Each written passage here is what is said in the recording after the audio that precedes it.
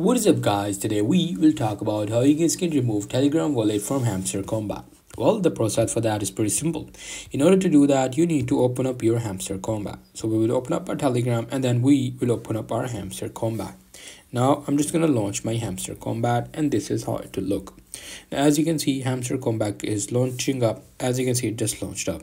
Once it is done, what you have to do is you just simply have to click on this airdrop button, which should be on the bottom right.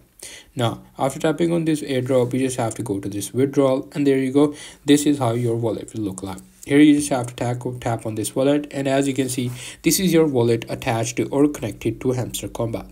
In this case, you will have your Telegram wallet, but in my case I have my Tone Keeper. Now to disconnect it, just click on this cross button. As you can see, the cross button on the left. Now we will tap on this cross button, and as you can see, it wants you to confirm that if you want to do it or not. Just tap on this next, yes, and there you go. Your wallet is disconnected from Hamster Kombat. So that's pretty much it. That's how I'll be able to do it. Hope you guys find this video helpful.